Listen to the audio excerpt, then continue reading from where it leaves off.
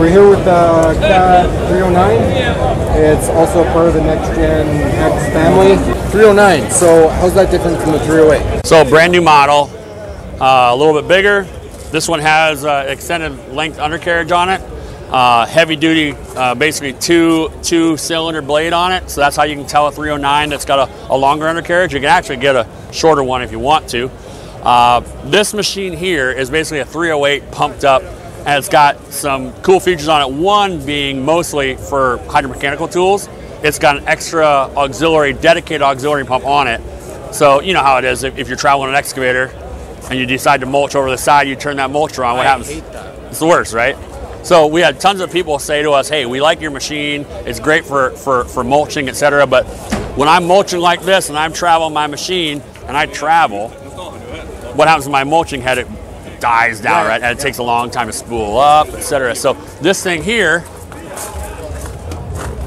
they locked it, of course, but inside there's an extra hydraulic pump that's just dedicated to auxiliary. So you're going to get everything you want out of the machine, typically with travel, great travel, etc. But dedicated auxiliary pump. How much horsepower does this have? This has got 70 horsepower, so plenty of horsepower for the machine. Obviously, 308's been an amazing seller for us. One of the most popular machines in the entire marketplace. The other thing is about this machine, it's got all those next-gen features on it. So the idea of stick steer, and for a long time, you look at the Cat range, a 1.5 ton machine versus a 8-ton machine versus a 10-ton machine, they all had different ways they operated. Yeah. Now, we're basically making that range to where if you get into 1.5 ton or you get into 9 ton, you'll be able to operate the same way. Yeah.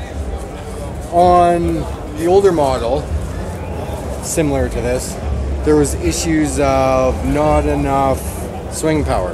Yeah. However, I just ran a 308, first one in Canada. First one in Canada. And I tested it with a 2-ton block. Yep. So I went up on a slope, like a good slope, and I was swinging up and I was testing it, and like it's new and improved. Like it has so much swing power. I was like being hard on the machine, trying to make it not work. You hard on machines? Yeah. That's how I test stuff properly. Right? So you got to test it. Yeah. If you don't, then how can you speak on it? If you I get it. I saw you testing in Edwards where you put the machine. Yes, and the first thing I did is sink the blade and try to break it off. Right, and you didn't break it off, which was good. Yeah. I know, and it's still on. Yeah, it's still on there. So no, you picked up on something that anybody that owns a current 8-ton machine, ours or anybody else, that's kind of one of those in-between sizes where you go up, you maybe some swing torque is a little bit slower. The smaller ones have, don't need it as much. Right. This machine here and the 308, the new ones, have tons of swing torque. And you need it because you're doing lots of things with it. It's not just doing one thing or the other. So this one, you put a weight on it and do what you did, 308, 309, 310, any of these, big performance in swing torque. And that, that's once again, customers said, hey, machine's great. I wouldn't buy anybody else's, but if you have better swing torque, that'd be big for me. Same with lifting. I mean, these machines, if you look at the 308, and they're similar in some ways. The 308 is a little bit smaller than this. The 308, at full reach, you can take 3,000 pounds plus and move it around anywhere you want. You said 2,000 some pounds you're dealing with up on that slope?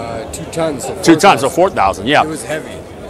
I mean, imagine at reach with these machines, we're lifting 65% more than we did before. Yeah. And that's all, it's geometry, but it's also an improved hydraulic system. So imagine telling a customer, hey, you like your 308 now? It's gonna lift 65% more in front of the machine because we beefed up the hydraulics. We've also got the geometry squared away, so where you need the weight moved around, it's really, really strong. When they redesigned this, I see they redone a bunch of the cab. Yeah. Like, I can look through almost every part of that entire machine, and you have so much vision, like there's just little pillars. Yeah. It's so nicely done. The vision right here would be like amazing.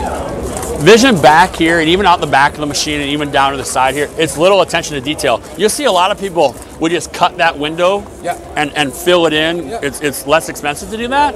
But this machine here, as much glass as you can get, but also smaller pieces when you can. You know, a lot of people will have this one. Because to replace it. Yeah, this is going to get broken probably more likely than this. Right. Make this smaller, make it replaceable. This cab is basically a unitized cab, so it's sealed, tight, pressurized. So air conditioning is going to stay colder, and the heating is going to stay in there. Dust is going to stay out. I mean, kind of like you're used to in wheel loaders, backhoes, bigger dozers. It's sealed and pressurized. It's in good shape.